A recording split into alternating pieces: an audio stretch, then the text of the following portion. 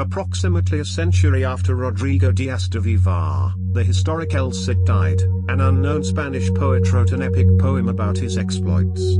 He became known as El Cid, which means Lord in Spanish. 100 years after Vivar's death, an unknown Spanish poet wrote an epic poem about him. The Poema de Mio Cid, literally the Song of the Cid, was the most famous poem written by de Vivar during the centuries-long struggle against Muslim control of Spain during the centuries that followed his writing. A period of time in Spain characterized by the partition of the country between Christians and Muslims of North Africa around the year 1043, when de Vivar was born. The young man was raised at the court of King Ferdinand I, where he soon demonstrated his ability to fight and was soon appointed a mercenary, independent of the monarchy.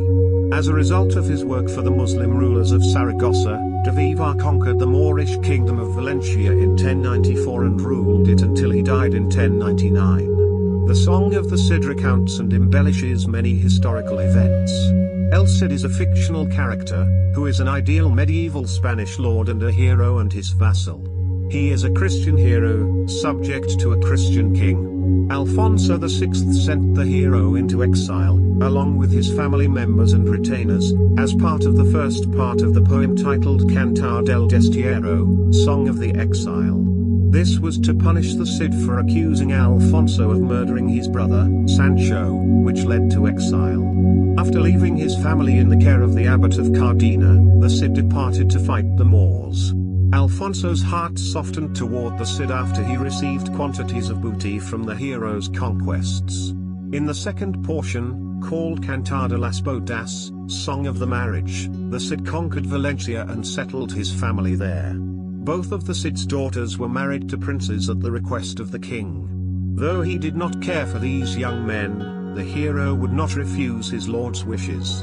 In the last portion of the epic, Cantar de la Afrenta de Corpes, Song of the Insult of Corpses, the sons-in-law of the Cid were proven to be cowards. In humiliation, they beat their wives to the point of death.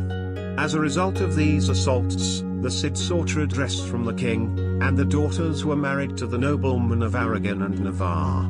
He was a great lord, generous to his followers and respectful of them. The Song of the Cid does not mention the Cid fighting for the Moors as a mercenary.